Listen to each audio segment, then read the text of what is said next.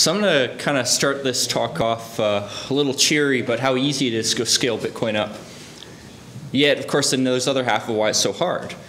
And, you know, if you look at it from the point of view, say you're a Web 2.0 developer, you're database manager, you know, anyone interested in standard scalability engineering, the blockchain's actually set up fairly well for that. You know, you've got your block headers, you've got your transactions, you've got a Merkle tree.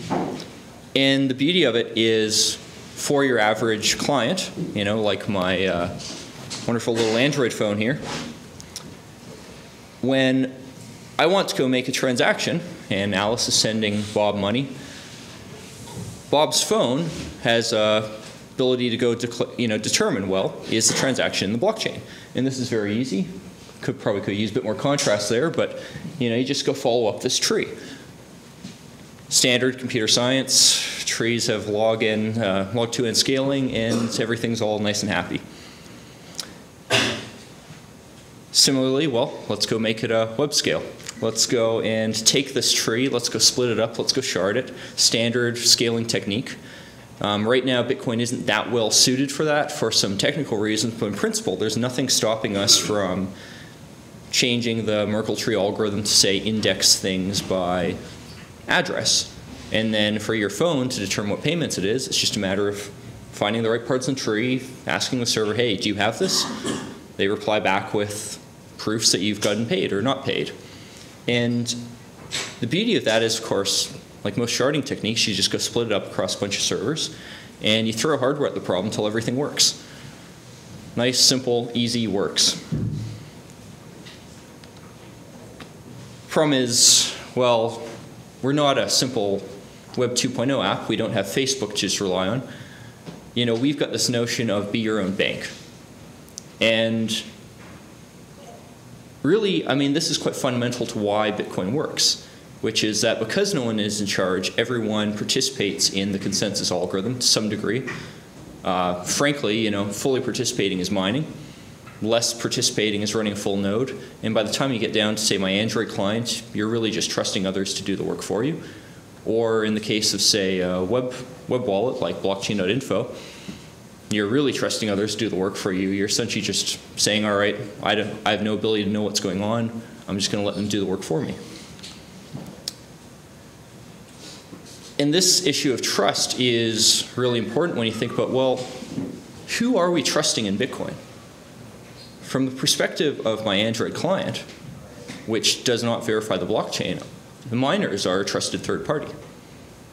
You know, we have this collective group of people who run this very strange digital signature algorithm, referred to, this term's from people at Blockstream, the dynamic membership multi-party signature. I had to look at my screen to remember that one. And it's sort of this idea where in conventional consensus algorithms, you start off with a fixed set of people participating. And Paxos and all these other consensus systems, you've got that fixed set. You go and run some magic, and you get a vote. And you come to consensus based on the outcome of this. Bitcoin, however, can't have a fixed set of people in it, or it wouldn't be very decentralized. You know, your centralization point would be, well, who decides who's participating in Bitcoin? So instead, we use proof of work.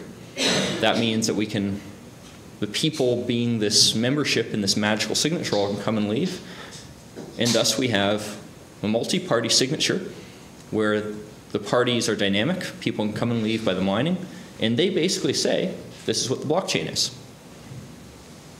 I'm sorry, but that is a trusted third party. Now, it's one that we can verify. If you run a full node, you know what they're doing. But that's all you really know. You don't have a stake in it. You know, you don't have the ability to participate.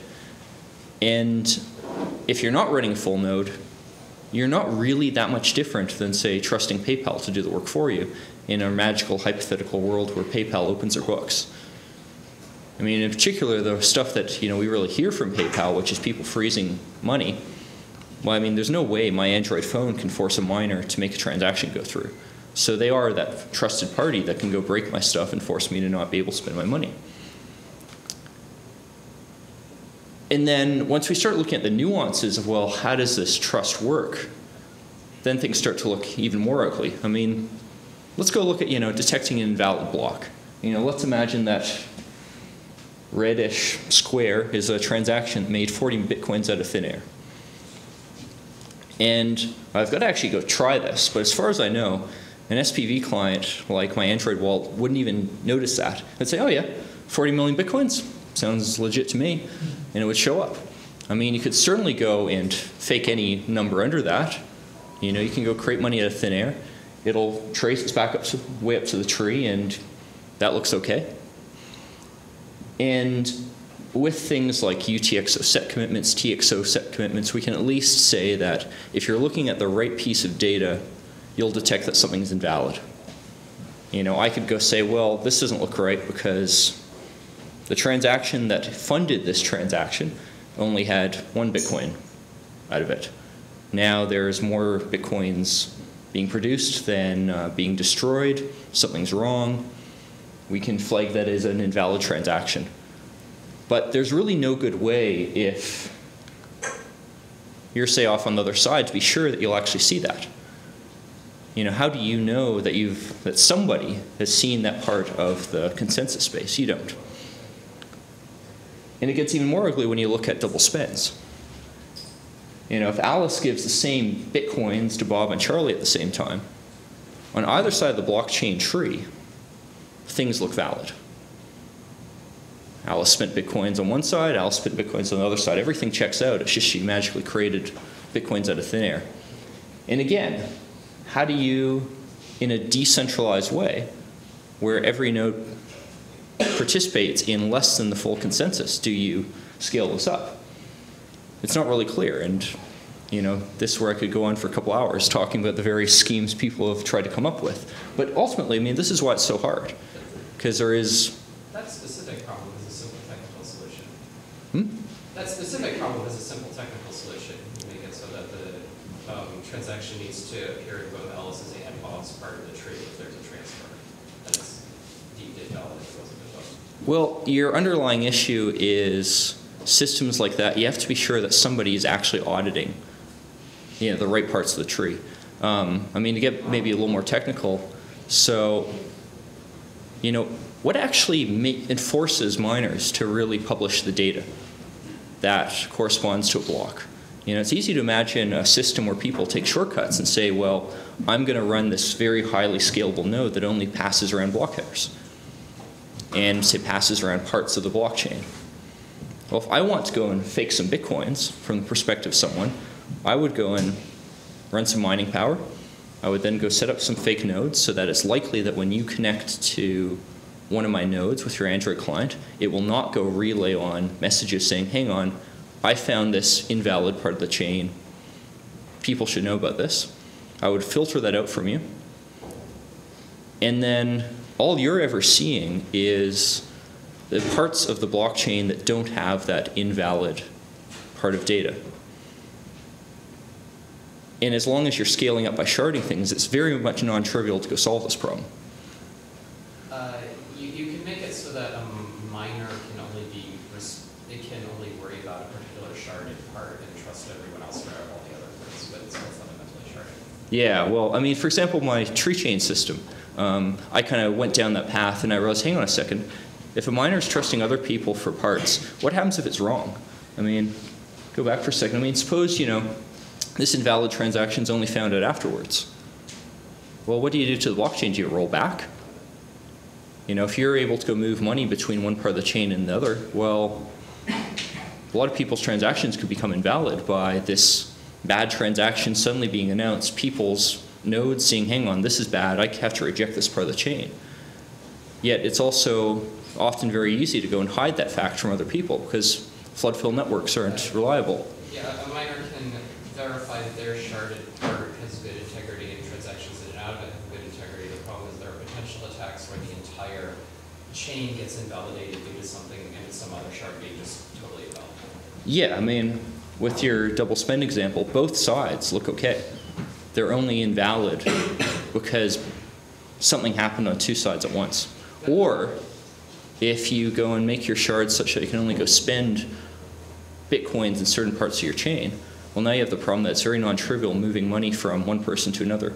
If your client is set up to follow one part of the Bitcoin blockchain and mine is set up to follow another shard. I think you're not quite right there. You can make it so that someone who's in charge of that Alice to Bob part, in charge of Alice's part, can verify that that was all valid and kosher. The problem is if you accept a chain where somewhere way out there, yes, there's Igor ascending to Veronica, and that was just wrong and invalid, just garbage or non-existent data, and you trusted that, that can invalidate your transactions here. That's what really kills you. Yes, exactly. Yeah. And questions to the end, okay? yeah.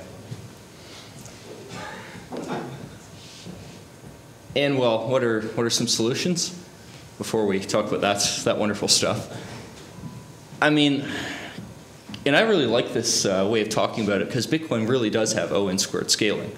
If you assume everyone validates everything with the current algorithm.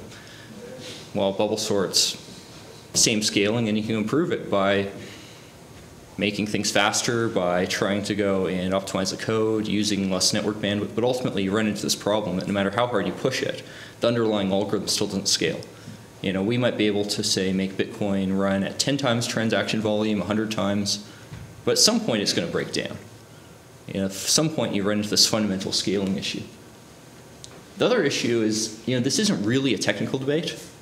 It's in part a technical debate in that there's certainly technical aspects to what the trade-offs are, but how you determine what trade-offs you follow is ultimately political. We can certainly go and scale up 10 times at the expense of people who have 10 times less internet bandwidth than we do. If I'm, say, off in Russia and I wish to participate fully in Bitcoin, and fast forward 10 years and now the Russian government is trying to crack down very heavily on people using Bitcoin, well, unfortunately, I'm probably going to have an internet connection that's filtered. I will not be able to get enough bandwidth to actually get the full blockchain and keep up with it, and especially keep up with it with low enough latency that I can go mine profitably. And fundamentally, you're saying by scaling it up this way, we're going to trade off the fact that this Russian guy can participate in exchange for people in freer countries being able to participate. At some point, you scale up sufficiently that a lot of people can't participate, and then it's very unclear as to, well, how do you prevent Bitcoin from being regulated? And if it is regulated, well, what is the advantage of it over simpler systems like PayPal, like your money transfer systems already exist between banks? Frankly, everything Bitcoin can do, other systems could adopt, but based on having trusted entities sign your blocks. Now, other solutions then get into, well, transacting Bitcoins without actually using the blockchain. ChangeTip's a great example. Bitcoin transactions are already too expensive to send someone, a couple pennies as a tip. So ChangeTip is really just a database with a bunch of Bitcoins held in reserve, and they update the database. Right now, ChangeTip doesn't have any auditing trails, any proof of solvency. You don't really know if they have your Bitcoins. But, I mean, me personally, I've got 20 bucks on a ChangeTip account. I don't really care that much if they go out of business and take my money. That's a risk I can take on. For larger amounts of money, you can apply various mitigating measures. One of the more interesting ones is hub and spoke payment channels, where a payment channel is essentially a way of me going to, say, Alice and setting up a 2 of 2 multisig where we put some money in as a deposit, and then we go spend that money from that deposit address to Alice in a series of transactions that gradually move more and more of it. But only the last transaction is actually signed by both parties. So in essence, we have a way of moving money from one party to another instantly, provided we lock up a certain amount in advance. Well, if Alice is then connected to Bob, I can go send money to Bob by sending money to Alice in a small amount. She then sends it on to Bob. And now we have a system where anyone using the same payment channel hub can send money instantly to someone else. I think somewhere here we've got the people behind the Lightning Network, which is a proposal along these lines to go and do exactly this. Now you still go use centralized points, but at least they're not trusted points, and you can pick yours. If everyone on the Silk Road wants to do instant payments and not have to pay transaction fees and also potentially have more privacy than the guys using ChangeTip or Coinbase as their hub, well, you get to go pick who you trust. And with crypto like Xiaomi tokens, you may not even have a privacy problem there. So, it's a trade-off.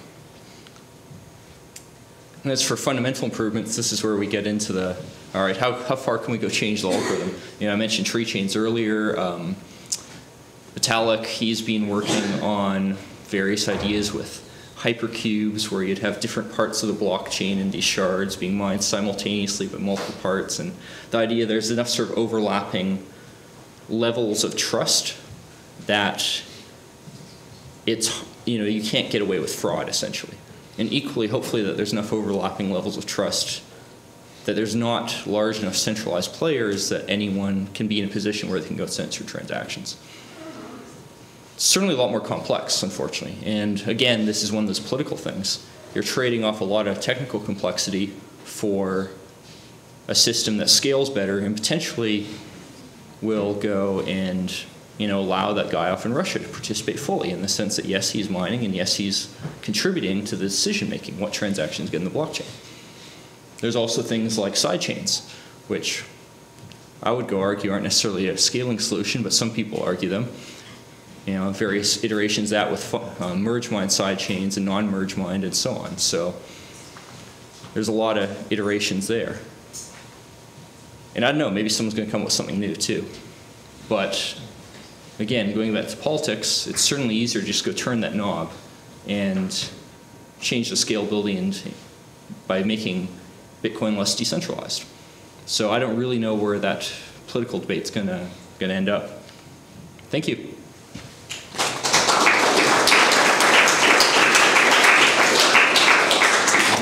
Questions? I am looking at you.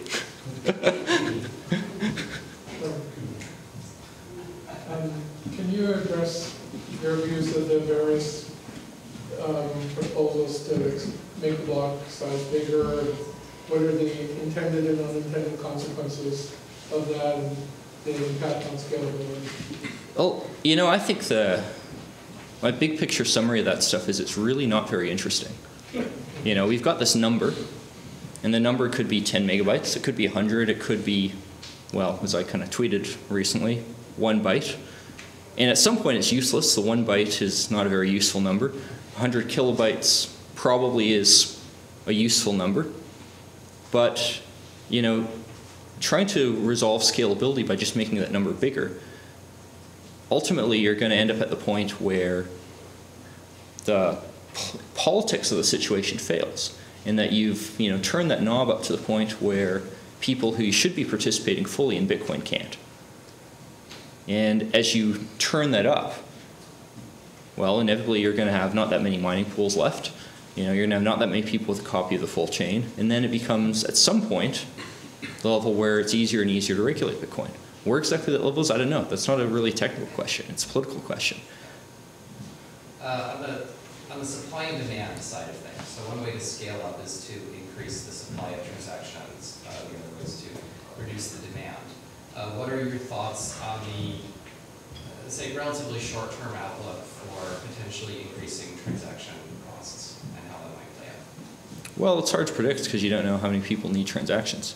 I mean, every time I do a lot of consulting for companies, and every time they go present me with a plan that assumes transactions are cheap, I kind of tell them, well, how expensive would your business be to run if there were 100 of you? Even just 10 of you. I mean, I was talking to an exchange the other day that had this idea of doing thousands of transactions every day for various escrow and, what's the right term?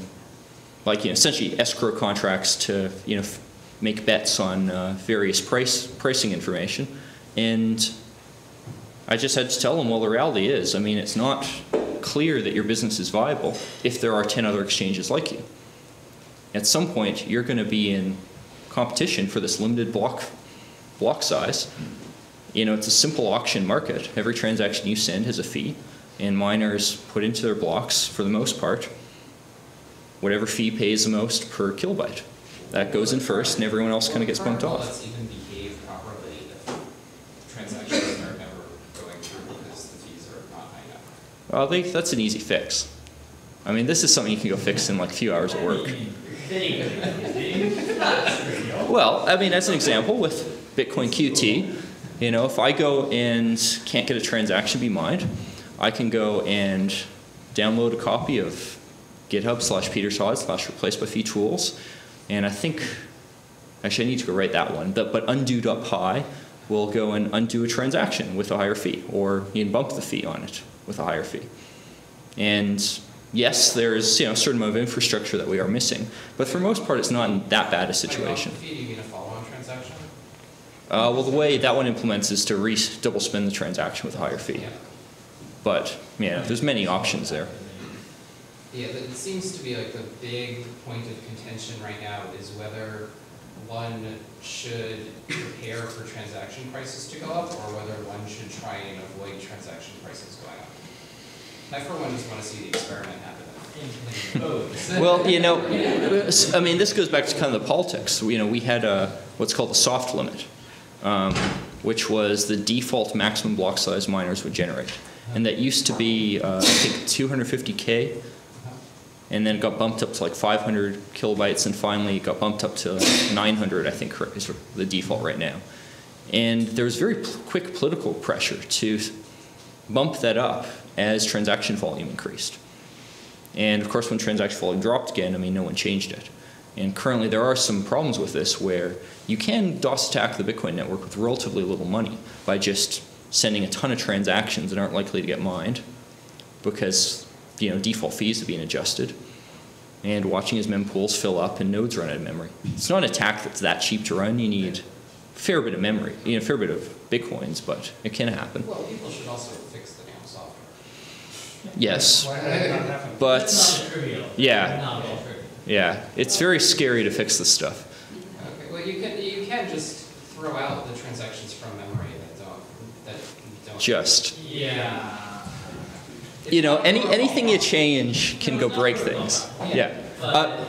I mean, remember, like, if this sort of thing happens, what will people really do? They'll go and type a bash shell script that says, while true, run Bitcoin D. If it crashes, just restart it. And that will actually fix the problem for the most part. Yeah.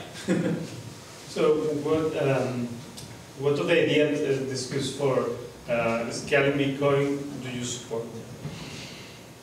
I support anything but just turning the knob up higher, because that's the least interesting one that, you know, will fail eventually. In the same way that, you know, I mean, I've given the analogy of, well, imagine we're all in a coal mine trying to get that last bit of coal, and someone looks, hey, you know, you see those roof pillars? Like, why don't we just go take all that coal? I mean, here, I've got my pickaxe, look, I've taken half of it. I mean, nothing's happened yet. Because you know at some point it will fail. And when it fails, it's not really clear, can we create another Bitcoin and not get, say, 51% tax in the beginning? You know, if Bitcoin started now, with all the attention it received, there's a pretty good chance somebody's going to say, you know what, I don't want this to exist, and I'm going to go kill it off when it's young. So this isn't necessarily something where we get a second chance. Not to mention, we've got billions of dollars worth of value here, so it's not something you take lightly. I mean, personally, I figure the transaction fees thing going up, because it's a market, the market will create solutions to this. They may not necessarily be the pretty solutions we want, but we will find solutions, and you know, it's a thing that kind of happens relatively gradually. In the same way that change tip is a part of a solution. It happened precisely because someone couldn't afford to send a tip over the blockchain. It may not be the prettiest solution we want because nobody cares if they lose 20 bucks, but you know, that can change with time. So if there's demand from people that if they adopt sends a signal about the value of this thing, wonderful thing that you like so much, you think, I'm not sure exactly what the specific, I get the problems, there's a lot of them, totally. The specific recommendation then is we don't increase block size, and the people who want to adopt because they have large volumes and they heard about the blockchain and they're interested. The recommendation for them is you're going to have to only put part of it to be a proof of existence hash, or you're going to have to keep it semi-decentralized, or you can have a backlog of a few days for all your transactions to get into the current block size. Potentially never remember, you know. So like, if there is this planned uptick in adoption, what do you think should happen? I don't think we have a good solution because the technology fundamentally doesn't scale yet. You know, if I were to go to the next change tip and say, yeah, you should just use Bitcoin on blockchain transactions because it's the best thing, I'd be lying to them because I can't give them a solution that'll let 100 of them exist. You know, there is no way we can have a system that scales at this level as n squared, scale to the whole world. It will break at some point. And if we go down this path, I think, of saying, you know, political path of saying every time transactions get a little more expensive, we just decrease the decentralization. You know, it's really unclear where does that go. Does transaction volume, you know, taper off before we hit the point where Bitcoin really starts to look very much like PayPal again? You know, that's not something we can guarantee if you go down that path. Well, there's also very little incentive to develop and even less incentive to adopt actual scaling solutions unless the actual scaling limits are hit. Yes. Yeah, I think that's absolutely true. You know, if you just go and let someone else go and take on the problem, well, you know, there's no incentive for you to try to solve it until Bitcoin falls down. I mean, it's very problematic with SPV nodes because they don't pay any of the costs of securing the network, other than transaction fees and inflation. You know, they don't run full. You know, they don't directly pay for full nodes. You can't expect any one miner to hold back on how many transactions they put into the whole thing because they get transaction fees right then and storing that data until the end of time is everybody else's problem. Yeah, and it gets even worse actually, which is that, you know, as an example, it's been proposed a few times that you just make there be no block size limit. And the theory is transactions, every transaction you add makes it a little more likely that you know, your block will be orphaned and someone else will find a block before your block's built on. Well, as it turns out, once you get to a transaction about 30% of the hashing power, the math doesn't actually work that way. It's that you're already one block ahead, so the competition now has to find 2 blocks to beat you. It's more likely for you to find one more block and stay ahead of them than for them to find 2 blocks. Therefore, you don't have an incentive to help those other miners mine, which is propagating your block to them.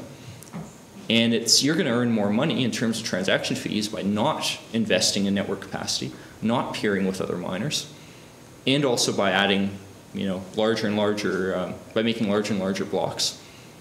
And equally, if you're making your money mainly off the subsidy, well, you may earn less subsidy temporarily, but those other miners are going to lose money. They're going to get out of the race, and in the long run, you'll be the winner. You know, and that it's a very unfortunate thing. It's kind of like the selfish mining, although I'd argue a bit more basic. But you know, as long as Bitcoin kind of has that incentive, we can't even rely on things like that to discourage miners. It's also important to point out that raising the size limit is a hard fork. Yes, sort of. If you are willing to make SPV stop working, you can do it as a soft fork. Yeah, from the point of view of my Android client, you know, it doesn't know what the block size is. You can do anything you want. And the thing is, any set of miners who have enough money to go and run mining equipment, run pools, and so on, it's very trivial for them to set up a bunch of Bitcoin nodes so that when my SPV client connects to the network, it's likely to connect to their nodes and not the ones still respecting the 1 megabyte block size limit. You know, I mean, I kind of would argue that in general, we underestimate how much we trust miners. You know, if they decided, say, the inflation subsidy should be doubled, you know, let's make 50 Bitcoins per block forever. The reality is, if like 95% of the miners switch to that, what it really says is that for the 5% who aren't, they have an insecure system that could be easily attacked. Therefore, why should it be valuable? I mean, you're discounting the economic majority, though. Like, if but we don't know. Your Bitcoins are potentially useless at that point because you can't go to anyone who's running a full node. And in fact, most of the people who accept Bitcoin for goods and services do run full nodes. But I think you're making an assumption about my hypothetical example here, which is I'm not saying that it's guaranteed that the miners who decide 50 Bitcoins per block is the way to go will end up with a Bitcoin that's worth anything. I'm saying that if they choose to go down that path, it's guaranteed that the existing Bitcoin protocol will become useless. No, I mean, this is the definition of a network attack, right? This is the definition of a large-scale civil attack, where you're pumping the network within 1,000 blocks and nodes that aren't serving the quote-unquote valid chain, which is valid to other full nodes. Not So, civil yes, attack, 51% attack. It's not a 51% attack because it's invalid to all full nodes. Sure, it's a 51% attack against SPV nodes, but that's not a 51% attack against But the economic majority. I mean, remember, It's a huge deal. Like the- SPV nodes are the only. Yeah, you can. but remember, the argument I'm making is a bit subtle. All the Android clients, because a lot of them are just Coinbase wallets, Yeah. which are web clients. But remember, the argument I'm making is a little more subtle than that. It's to go say that this would create a crisis of confidence in whether or not Bitcoin's viable. Because again, let's assume that 95% of the mining power has decided that 50 Bitcoins per block is the way to go. Again, what that says is that for the 5%, you've got a network that could be easily 51% attacked.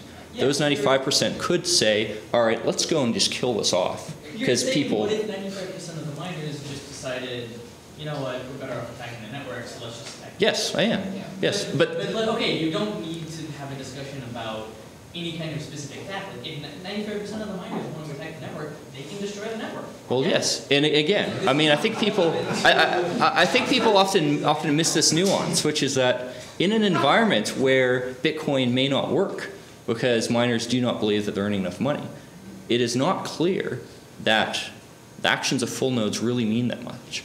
Because ultimately, a 51% majority is what the Bitcoin network trusts.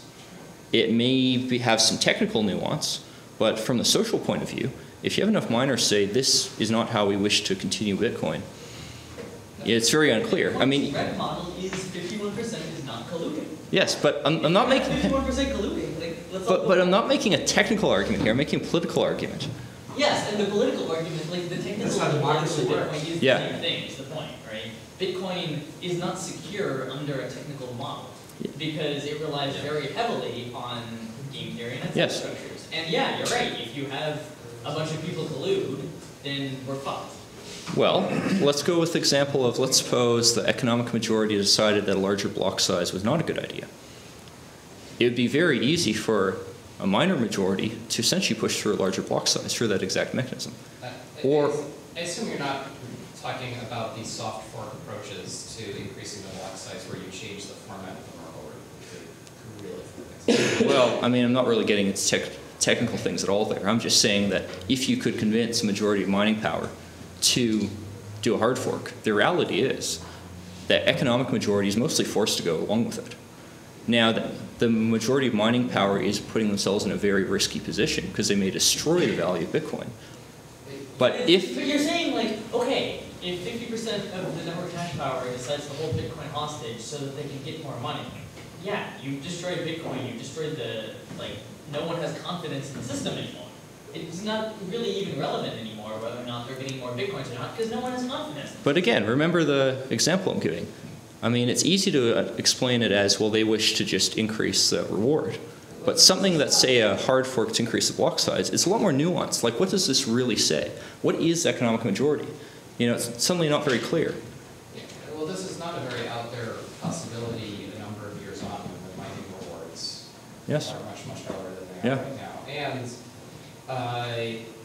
that would not be a stable forkage in that anyone who was a miner who was working on the smaller thing, if that even sort of kind of started to look less reputable, then the one with the mining rewards increased, everyone would be incented to just get their larger mining rewards Yep. by switching over to the other one. Yeah. I mean, yes and no. It depends, like, yeah, if 95% of the network hash power decides we want a bigger block size and we're just going to do it, and you can either do it or not.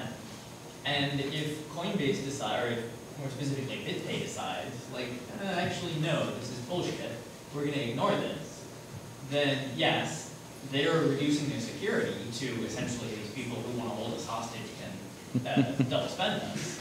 But that doesn't mean they Well, necessarily. they might But all these destroy- guys who are building all these But extra they- Bitcoins, they can't. But they might also destroy their interoperability if they do that as well. Yeah, so it depends on a majority of the economic, like the economic majority. Right, but you're looking at it from the point of view of what is wallet software going to do.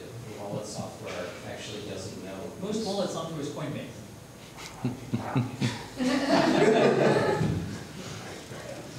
Which is why all this stuff is very fragile. I mean, what does the economic majority really mean?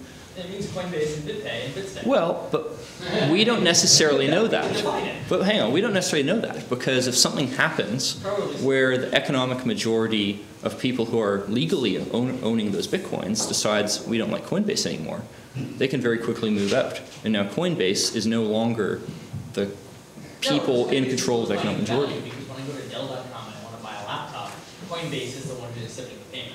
Yeah, but matter that my money is there. I think you're looking at it from the wrong way.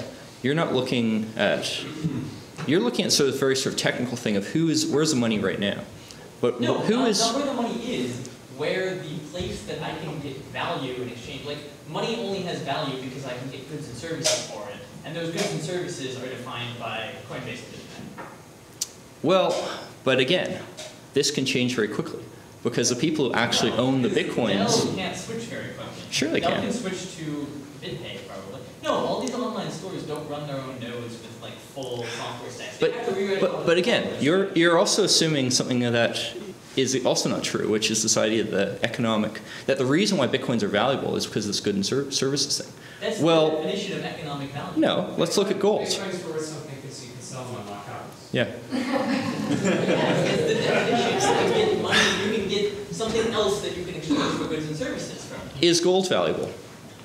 It's only valuable because I can sell it for dollars, which I can go then buy a drink. Okay, but so Bitcoin can be the same thing. I mean, if Coinbase and BitPay go down, Bitcoin doesn't become worthless overnight because I have a reasonable presumption that in the future I will be able to go sell it for something. It may be the new competitors. Not because you've destroyed the market.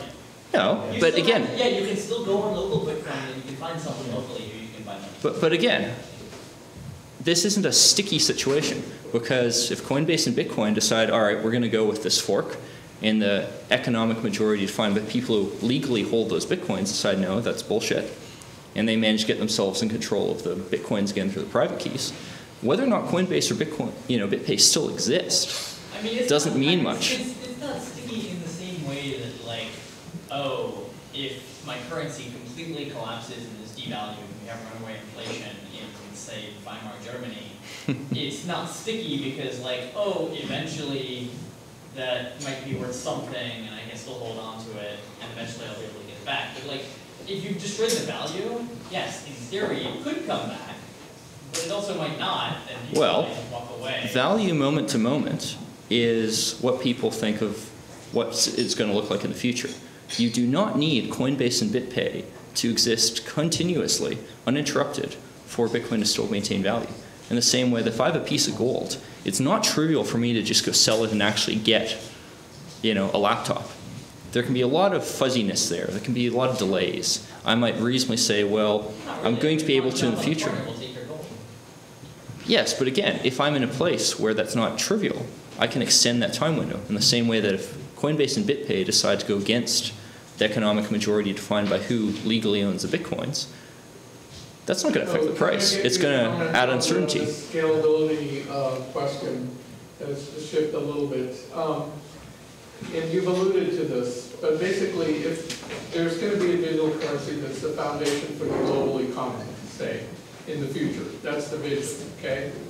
Now, what you have said in indirect manner is that you can take the Bitcoin protocol stack and you can tweak the knobs and turn the dial on the block size and turn this dial, and there are consequences and unintended consequences, and there's some political issues, and things kick in. And it seems that your view is turning those knobs in an incremental evolutionary manner is bound to fail ultimately for the goal of satisfying the needs of the global economy. So then the question is, looking to the future, what would a digital currency platform that could support 1,000x or 10,000x more transactions or 100,000x more transactions than the current Bitcoin stack? What would that look like? What would it be? And specifically, you had written a note like a year ago, a proposal for a tree structure. Yeah. Would it look like that, or how has your thinking evolved? But again, how would you satisfy the scalability needs of the global economy with a digital currency platform? So the tree chains concept, I would actually describe it as sort of a very purist model.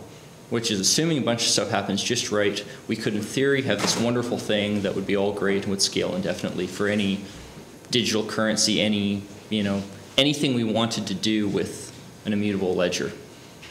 I really don't think we're going to go that route. I suspect it's much more likely we'll just have incremental changes, and we'll probably end up in a system where the block size is roughly the same as it is today, maybe exactly the same, and you have a hell of a lot of services built on top of it.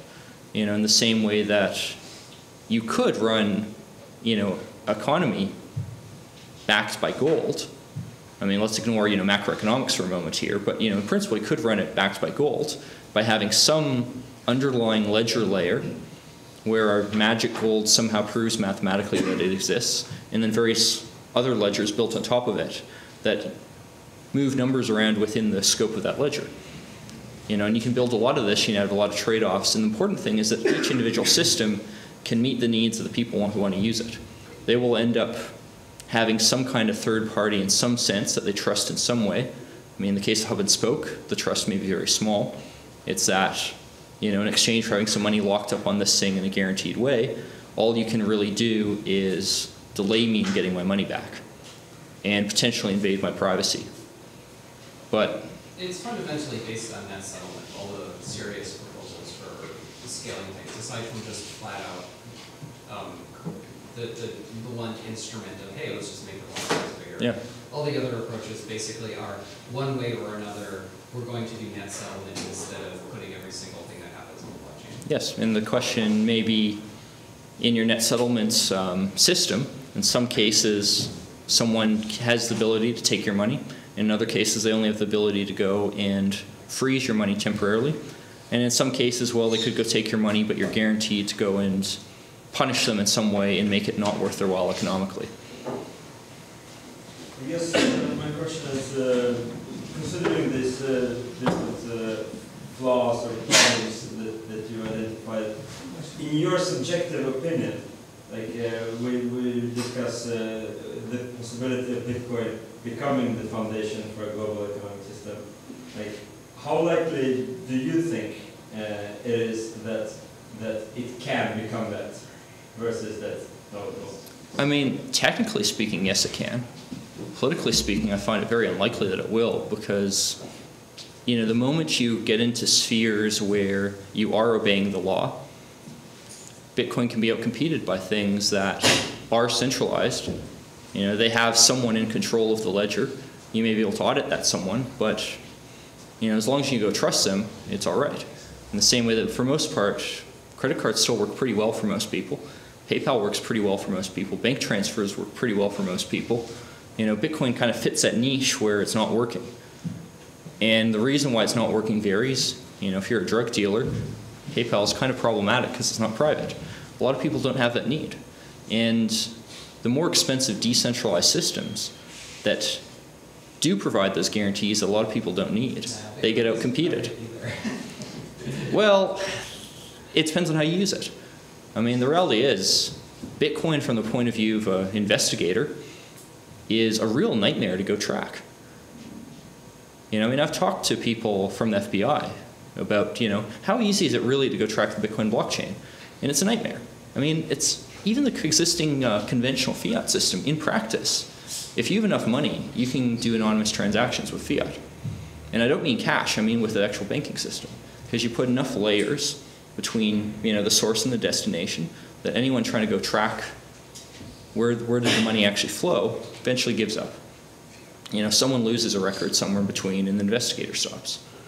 And there's a lot of ways you can go do this. It's not available to us because we don't have enough money to pay a lot of lawyers. People would probably have better forensic Bitcoin blockchain investigation skills than the FBI tell a somewhat different story about how easy it is to track people down. I mean, the reality is you can build systems on top of this to go and get rid of that layer. A lot of the current technologies kind of suck. CoinJoin isn't great.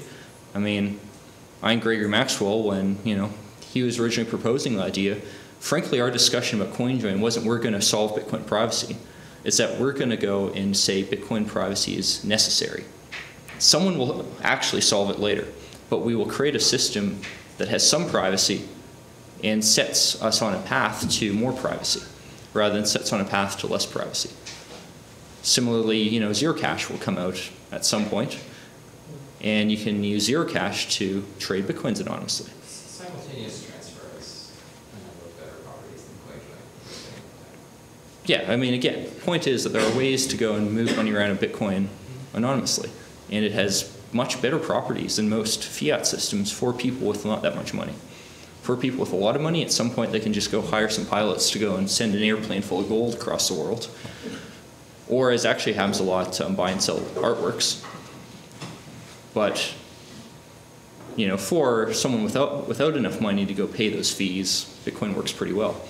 And, you know, I think it's very misleading to go and say, you know, Bitcoin's not private, because you certainly can use it in ways that are private. You certainly can use it in ways that aren't. But the fact that you have an option is immediately much better off than most systems. Is the privacy requirement for full fungibility, or rather the full fungibility is the gives rise to full privacy? Yeah, and you know, I'd also go point out that we don't necessarily need perfect privacy for the privacy that you do have to drive fungibility. You know, even if it's in theory possible to go trace a transaction, you can add a lot of stickiness to anyone trying to, say, blacklist Bitcoins by just making it that those blacklists are very likely to end up in trapping a lot of people who had nothing to do with the crime. You know, that's very different from this notion of full privacy, but a small amount of privacy can go a long way in terms of fungibility. I mean, just look at how much flack Coinbase gets for seizing people's funds. You know, that's in the existing system, yet a lot of people will not use Coinbase because they're afraid of their funds getting, you know, seized, which in turn then drives fungibility by driving money and investment away from companies that don't respect that. You know, and I think equally, you know, it's very likely Coinbase is spending a lot of money and effort trying to find ways to offer better fungibility. Any more? How did you model this out, the scalability issue? Did you use a program? Did you just your own personal theory? Or? I mean, this is really, I think, a summary of kind of the general consensus among, you know, Bitcoin consensus experts on how the system works. You know, I think you could kind of give the system to any computer science student and tell them, well, you know, I want to get these properties from the system. Does it scale? And they'd go and come back and say, well, that's funny. If everyone wants to verify everything, does n squared scaling? You know, it's not necessarily obvious until you go look at it, but, you know, I kind of can't say there's any more sophisticated approach I applied than understanding how the system works and then just, you know, looking at the consequences. The calculation is fairly trivial. It's just there's this megabyte limit on the block size. Yeah. Where does that n squared number come from? Can you explain that part? So the thinking there is, well, if you have n people, and they all do some number of transactions each, to fully verify the blockchain in the current system, they have to go and verify everyone else's transactions. N times n is n squared.